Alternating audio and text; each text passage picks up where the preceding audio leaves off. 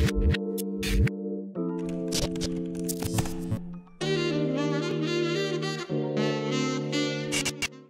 going, everybody? Thank you for watching this video. And just a quick note, if you guys are subscribed, or if you guys haven't subscribed yet, make sure to subscribe.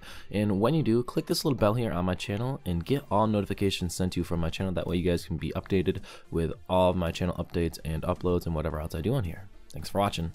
How's it going, everyone? Welcome back to the source code. My name is Deshawn, and today we're going to be looking at creating custom player heads. Player heads can be commonly seen on lots of game servers for showcasing somebody with the most kills, most points, whatever it may be. So I'm going to show you how you can actually get these custom heads. I'm not going to show you how you can, look for the values and whatnot, but you'll understand the fundamentals to get the player heads. And then, if you have those player heads down on a certain position, you save that position, change it based on who is number one, blah blah blah blah. But once again, all the code will be available to you guys on GitHub. Link should be on the screen now. Also, make sure not to skip around this video, or you guys could miss a line of code which greatly affect the outcome of your plugin. So, I just burped. This shouldn't be that long of a tutorial. I'm going to say probably 6 or 7 minutes. But first things we have to do is we have to create a new item stack, because the skull is an item, more or less, right? So we want to go ahead and go item stack, and we're going to do it when the player joins, just, keep things very fast. So at event handler, public void, whatever value you want, player join event. So we're going to call this, we'll call it player skull, because that's what it's going to end up being. And it's going to end up being a new item stack of material dot skull item. And then we want to have, yep, we want to have one of those, and then we want to actually go ahead and do a short, and then we're going to go ahead and say skull type dot player dot ordinal. I know, very, very long. All right, and then we want bucket item stack. Let's import the right things. And then the next thing we have to do is we have to get what's called skull meta, right? And skull meta allows us to get the values of the actual skull, which is sort of like an entity, like a block kind of a thing, but it's kind of hard to explain, right? So we'll just go ahead and say, call meta, skull meta equals skull meta, and it's going to be player skull dot get item meta.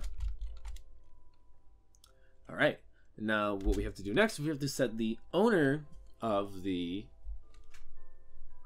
skull, right? So we'll go ahead and say meta dot set owner, and it's going to be, well, we never imported players, so we'll just call player dot get name there, and then we'll go ahead and say player equals event.getPlayer, and we'll go ahead and import that. And we don't need that there, we need this here. All right, and then we have to set the display name, which is going to be meta.setDisplayName. And now, since we're doing it for an on join, it can be really whatever you want. Some people might actually go ahead and have it be sort of like your character info or sort of like player statistics. So we'll just go ahead and say chat color dot purple, like light or dark purple, and we'll say player info. And then what we have to do now is very simple. We just have to go ahead and add this item to the player's inventory, right? Because it's just an item. So we'll go ahead and say, well, first off, we actually have to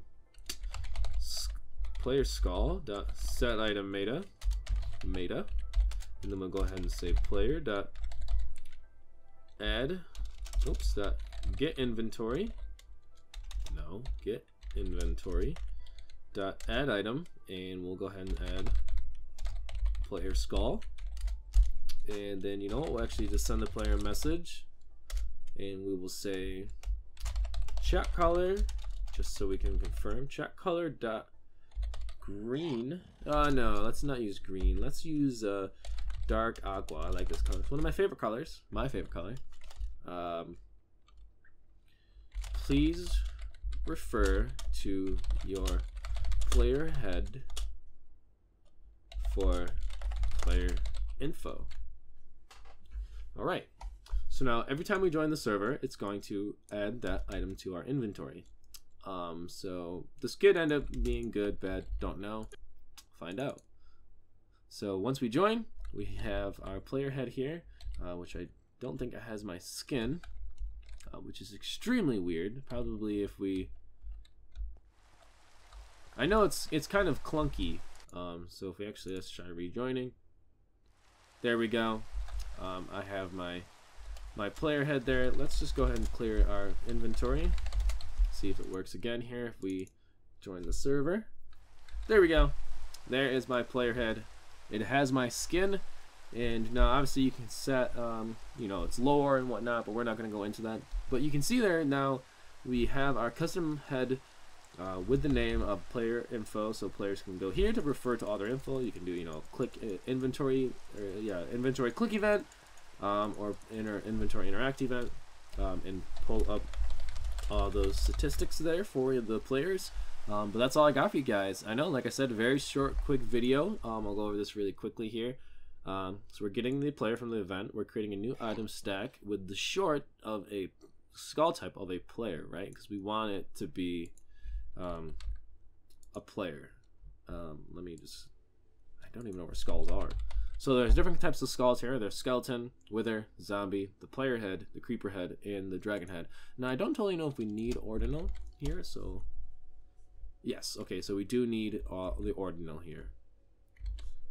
There we go. And yeah, and then we are using skull meta and not item meta because we want to get the skull values. So we're doing skull meta, which is sort of a branch of item meta in a way. And we're getting the meta. We're setting the owner as the player. Then we're setting the display name. We're setting the meta. We're adding it to the inventory, and we are sending a message. So once again, thank you so much for watching. If you enjoyed the video, be sure to leave a comment, drop a like, and subscribe. Like I said, very quick video, super quick lesson, but thanks for watching.